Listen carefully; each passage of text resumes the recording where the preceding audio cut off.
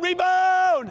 We want to build a program that's a model of consistency. The Cleveland State women's basketball team is coming off a record-setting season last year. Great take. Every year brings a new set of challenges, and whatever those challenges are, you got to find a way to work through it. Adversity coming into play quickly this season. Vikings star guard Destiny Leo suffered a season-ending injury just 7 games in. We had shaped our identity around Destiny for 5 to 6 months, and when that happens, it's a lot for everybody. But it became something that once we started to have some success, I think everybody just realized, we can still be an outstanding basketball team, and that's what we've done. Cleveland State is now 17-3 overall and tied for first place in the Horizon League. Good offense, Gray! We have high expectations for ourselves, and when we hold each other accountable for things, it really brings great positivity to the team. Everybody has just the dog, the it factor, mentality. We're just ready to come and do whatever it takes to win games. Shift!